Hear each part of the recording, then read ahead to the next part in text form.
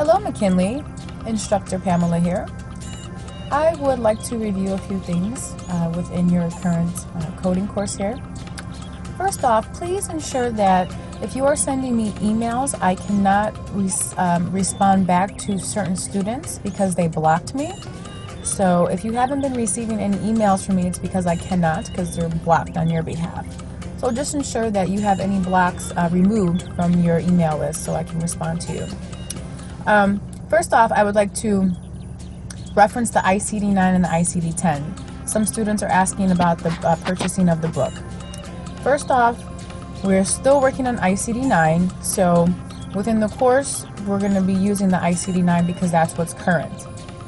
There's reason why we're not in ICD-10 yet is because of the transition has been a little difficult for many healthcare facilities throughout the country to ensure that their computer-based programs are communicating with the new ICD-9-10 characters. That's the biggest change that we've seen. We've watched the ICD-9 codes go from numeric digits with up to 5 digits and 2 after the decimal. But now the ICD-10 has 7 characters and they have alpha in them as well.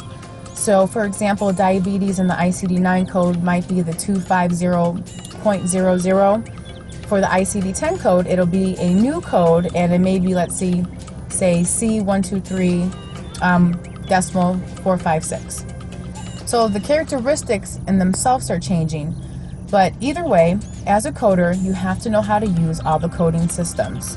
So it doesn't matter if you started coding with the ICD-9, it's basically the same way of how you have to understand the guidelines of using the books, the references, and searching for your disease first, then the body part. All of that stays the same within the ICD-9 book. So again, only thing that changes is the physical characteristics of the codes. So I hope that helps as far as what books to use. If you only have an ICD-10, we can still work it out, and we would just have to find your codes in the ICD-9 version. Or if, let's say, you have the ICD-9 and you need to do the ICD-10 codes, you would search for the ICD-10 codes. In the field or at your job, we have the crosswalks. So everything's in the computer system. So when you type something, it may give you the ICD-9 code, but in the system, it's going to convert it to the ICD-10 code.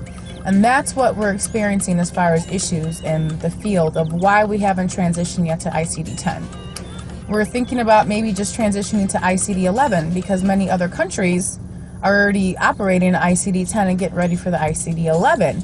So we just have to keep our ears open, listening to the government as well as CMS and basically the healthcare world to see when we're actually going to transition to the ICD-10 or the 11.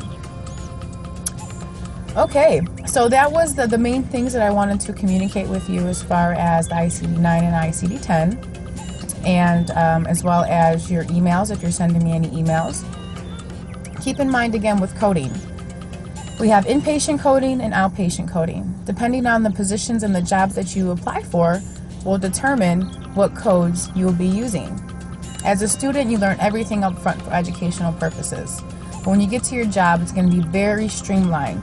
And you're going to know what you're going to be coding because you're going to be applying for the position as well as interviewing for the position. So there won't be any surprises like you may experience now when you're doing your homework, studying, and even taking the exams. So with that being said, always ask yourself, who am I coding for? And that will help navigate you of how and what service codes and diagnoses and diseases you're picking up. But you always need to know that you always need a diagnosis code from your ICD book that states the diagnosis, let's say congestion heart failure.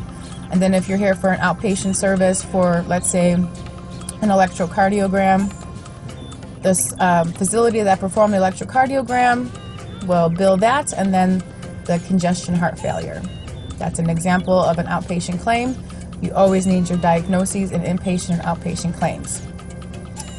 Now, if you are an inpatient hospital coder, you will use the Volume 3 and your Volume 1 and 2 codes. And that's it. And outpatient, you use all of the other CPT and HCPCS codes. So, thank you very much for listening as always. Until next time, Instructor Pamela here. Journey well.